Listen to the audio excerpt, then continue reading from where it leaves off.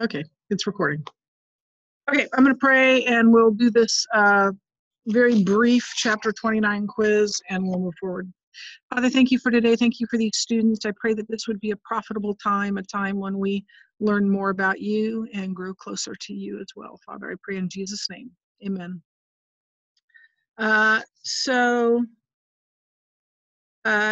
This is chapter 29 quiz. Who asked Jesus, how can we know the way? So Jesus said, you know the way where I am going. He said, I'm going away. You know the way where I'm going. And this person said, we don't know where you're going. How can we know the way? Who was that?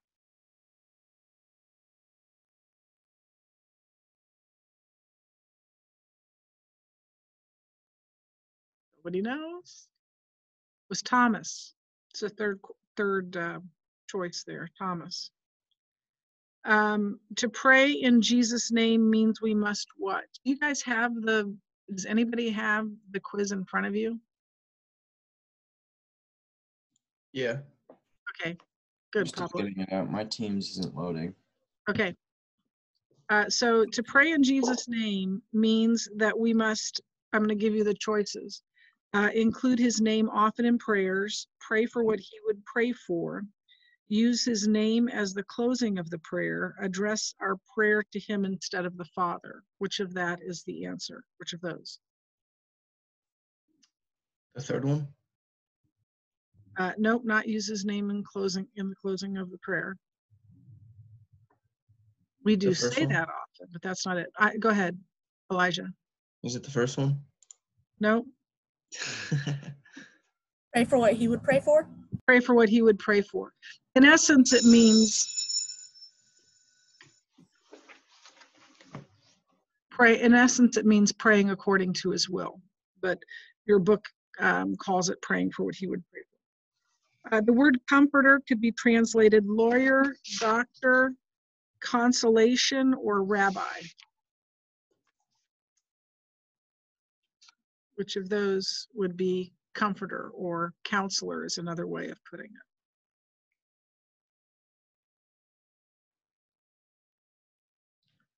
Lawyer? Lawyer, that's correct. Which of the following, according to John 14:6, is not something that Jesus said he is? The truth, the Messiah, the way, the life.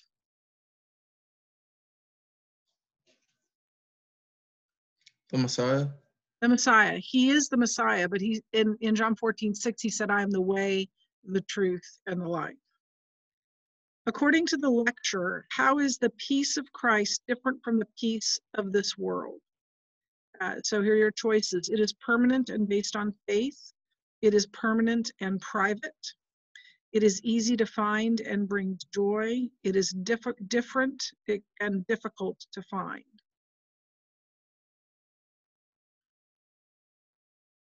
So how is the peace of Christ different from the peace of this world?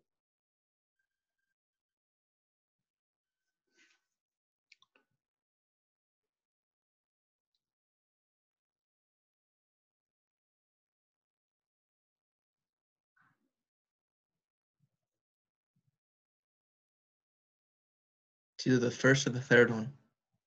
It is permanent and based on faith. Yeah. It's permanent based on faith. If you look in your lecture notes, it says that.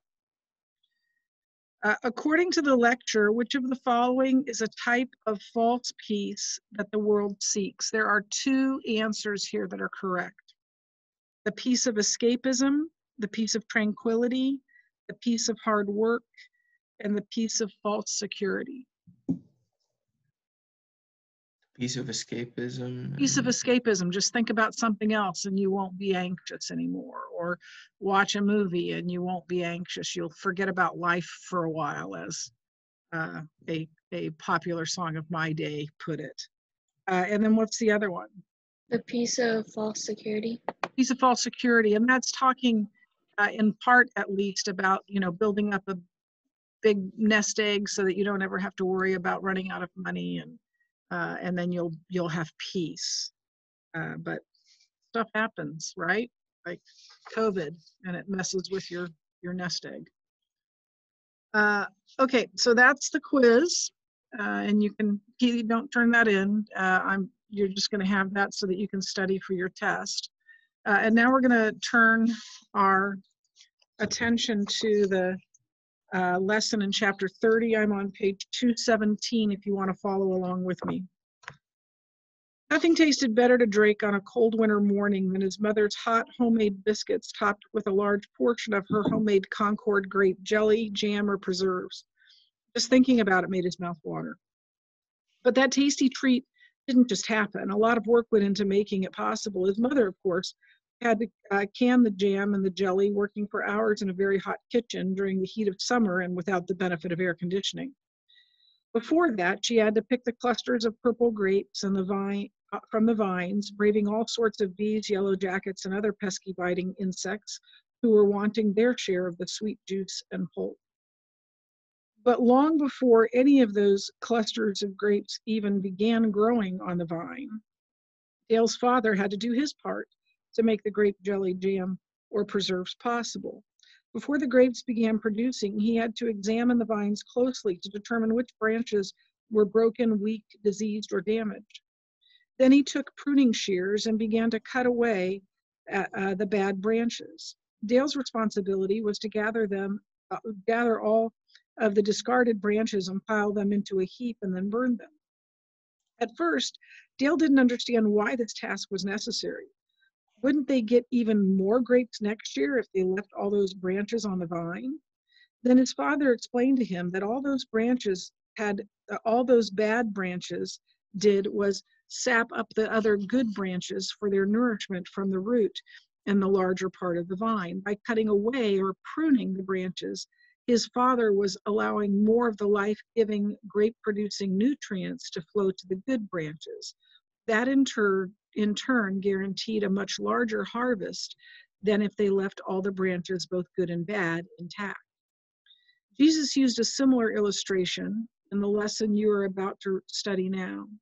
He said that for his children to bear fruit effectively, God must prune them, cutting out what is bad or a drain on their spiritual vitality, and thereby allowing his life-giving graces to flow unhindered into the believers' lives. As they respond to the pruning process, he enables them to bear much fruit. How is God pruning your life right now? Are you resisting his wise pruning? Or are you trusting in his wisdom to bring forth even greater fruit for his glory? And I'm going to read John 15 to you. You can open up there, but I just realized I left my stronger glasses in the classroom, so I need to go grab those. I'll be right back so that I can read the smaller print.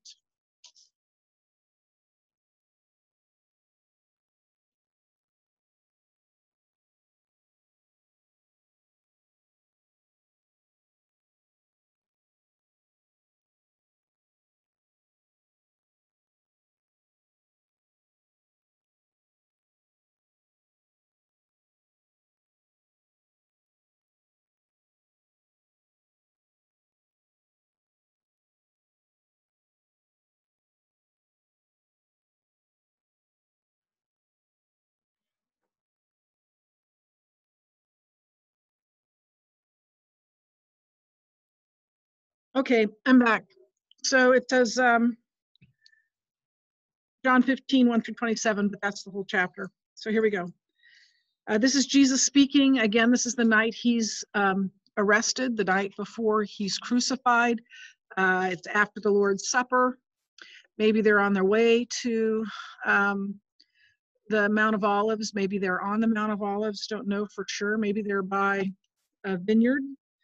Maybe they're in the temple where there were clusters of grapes that were etched into parts of the temple. We don't know for sure. But what we do know is he is attempting to prepare his disciples for what is to come and attempting to comfort them in advance of that. And he says this: I am the true vine, and my Father is the vine dresser.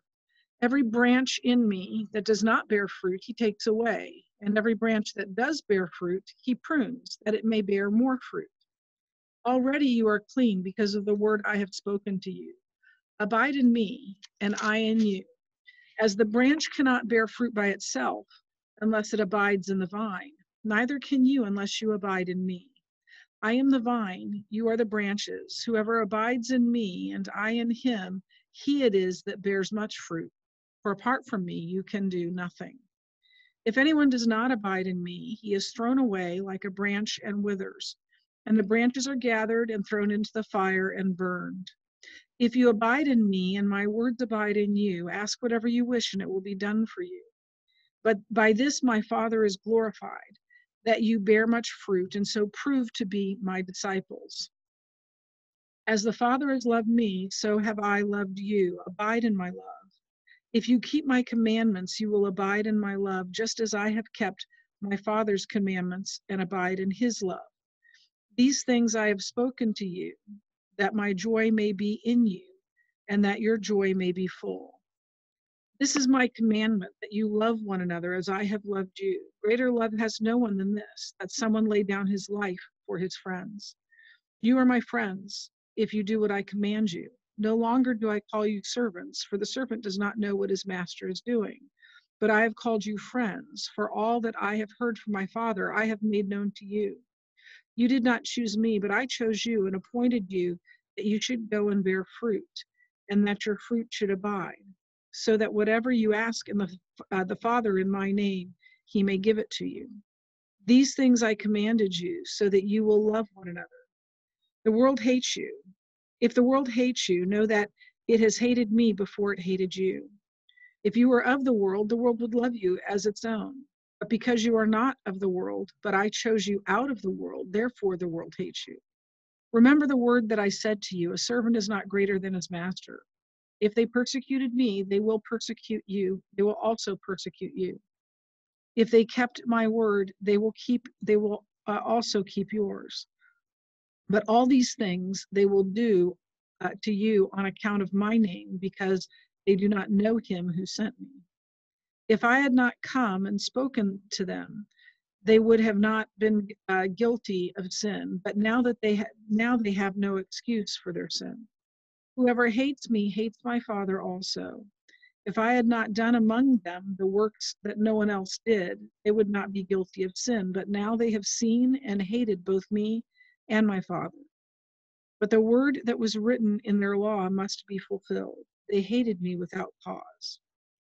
But when the Helper comes, whom I will send to you from the Father, the Spirit of truth, who proceeds from the Father, he will bear witness about me. And you also will bear witness, because you have been with me from the beginning. So that's John 15, and we're going to look at these questions in the book. I'm on page 218 here. What does it mean to prune a branch? What do you do when you prune a branch? Like cut it and make it look nice. Yeah, you cut it off. You remove it from the rest of the bush or the vine or the tree, whatever it is. Why would a gardener or a farmer do this to a fruitful branch? The bush or the vine is not dead, but why would it do that? Why would someone do that? Go ahead. To make the fruit more like, to make the fruit better, because that way more nutrients can go to the fruit instead of growing other branches. Right, to make the fruit better and to produce more fruit, right? More and better fruit. We moved a year into our marriage, we moved from a little house in Old Town Bellevue that Jeff had bought before we were married, and we lived there for our first year of marriage. But it was always his house, and I wanted a house that was my house. And so we bought a house over in Twin Ridge. And there was this beautiful, I know nothing about gardening, by the way. I mean, like, really seriously nothing. And I don't really want to do it. In fact, I don't want to do it. I believe that gardening is a great thing. And I think it's a wonderful thing to teach kids. I just don't want to do it. So I didn't know anything about gardening. And there's this beautiful big rose bush with these huge roses in the backyard when we moved in. We moved in June or July, I think. And I thought that was great. And I, clipped off some of the roses to put them in, in a vase and all that. But I never did anything to that bush. I mean, I just let the thing go. And I didn't even know I was supposed to. And each year the roses got smaller and smaller and smaller, and the bush got gnarlier and gnarlier and gnarlier because I never pruned it. If I would have pruned it, I would have been able to keep that big, beautiful bush with the big flowers. But it was less, it had less vitality, it had less life in it, it was less beautiful because I just let it grow. And I didn't do the hard work of pruning that bush. The same is true in our lives, that God will prune us. God will cut away those things that are not helpful to us, cut away those things that keep us from growing spiritually. And we need to let him do that. And sometimes he tells us we need to cut things out for our own health in him. And so that's what the pruning process is like spiritually as well. What does this passage teach us about our ability to perform good works? What does Jesus say? Let's look specifically at verse 4. What does Jesus say in verse 4 of John 15?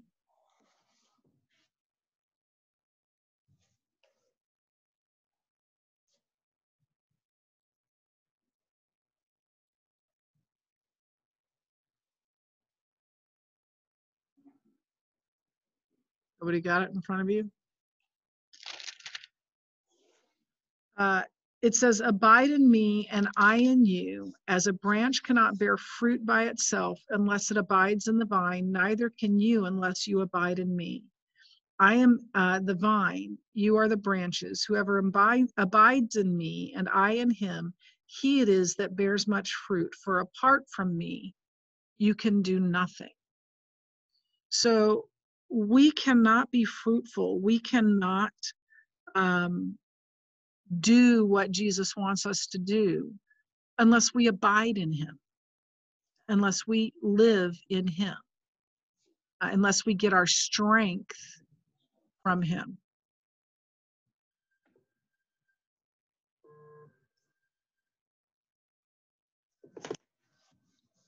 So what do you think Jesus means by his command to abide, or some versions say remain in him? What does that mean?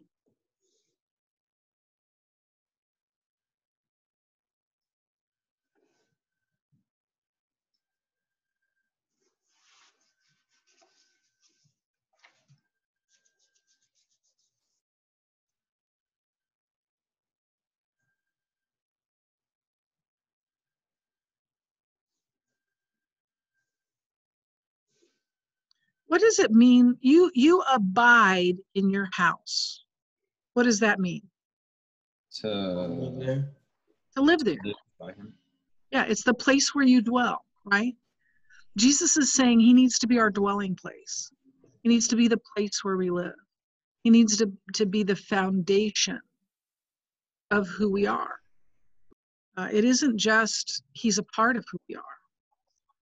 It's that he is where we reside, where we live.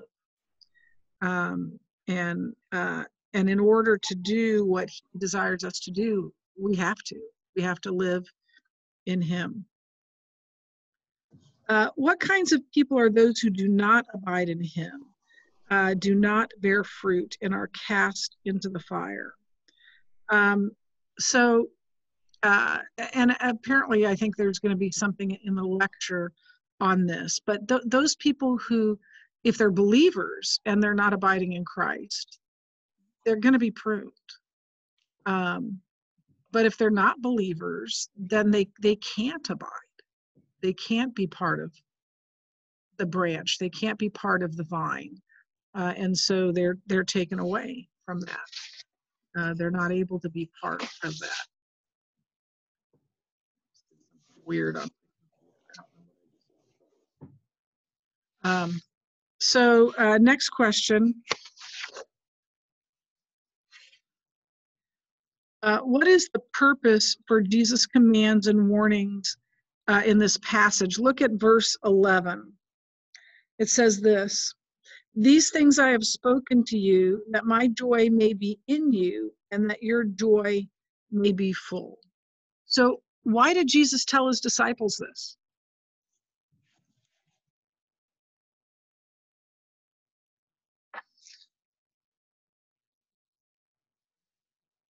So that they might have what?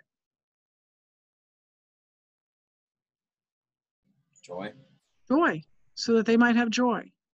The purpose is that we would be filled with his joy. And then what is the fruit? What is the fruit in the life of a believer that he wants to be overflowing?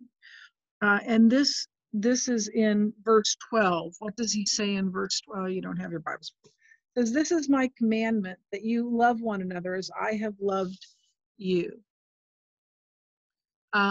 So what does he want our life to be characterized by?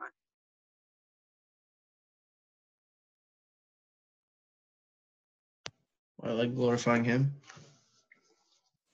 That's true. That's true. But this is my commandment, that you love one another. Yeah, our lives should be characterized by love. Love for God and love for others.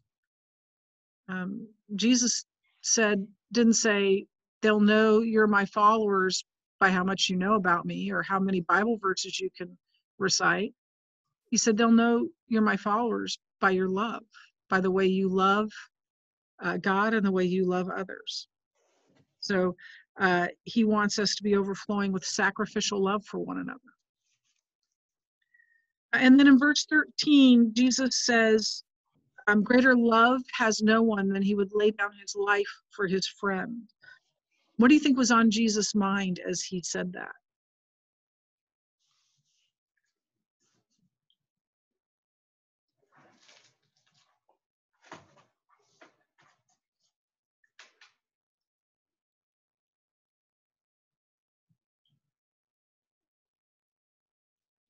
Who was going to lay down his life for others?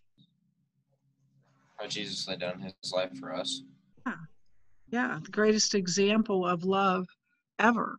And he's saying, I want you to lay down your life, not necessarily literally the way Jesus did, but to give your life for the purpose of loving him and loving others. If you were a disciple, what would you have thought about those words when you remembered them a year later? So when you looked back on that, when you look back on Jesus saying, greater love has no one than he would lay down his life for his friend, and then at post-resurrection, what would your thoughts be on that?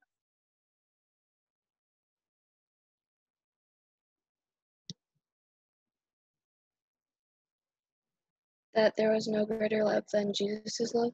Yeah, no greater love than that.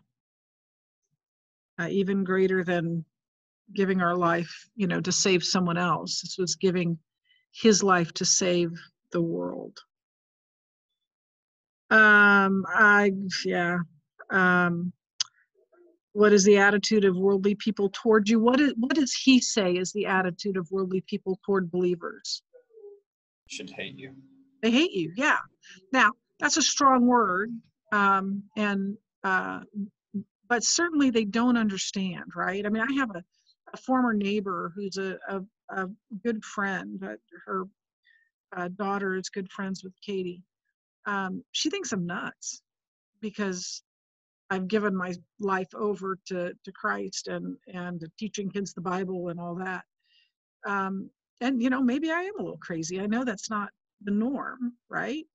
But it's who God's called me to be, and that's okay. I mean, I'm okay with her thinking I'm weird. That's all right. So yeah, the world just doesn't understand, doesn't see it the way we do. And then I'm not going to make you answer that last one. Do they know enough about your faith in Christ to hate you as they hate Jesus, or to think you're crazy? Yeah, are you living it out in such a way that they know that you love Jesus? Okay, so any questions on any of that? Okay, as I said, I think we have one more chapter, if I'm correct. We have one more chapter before this is chapter 30, and after chapter 31, you'll have a test. And I'm pretty sure that's next week. And then we'll hustle through the last unit, and you'll have a final that's over that last unit and John 1 through 18. Everybody got that? Yep. Questions, concerns, opinions? None? Okay. Well, that's all I have for you today. And I think we're meeting again on Wednesday. I think I'm meeting with almost every one of my classes on Wednesday. You may be the one class I'm not meeting with on Wednesday, but I think I may be meeting. Yeah, no, I'm meeting with 9th, 10th, and 11th grade. I think we have one at 12:30 with you. Yeah, I'm going to be all zoomed out by Wednesday afternoon, but that's all right. It's good to see some of your faces, at least see Jake and to hear your voices. It's always good. Okay, if you have anything you need to ask me or tell me between now and Wednesday, just call, text, or email, okay? Okay. We'll see ya. Bye.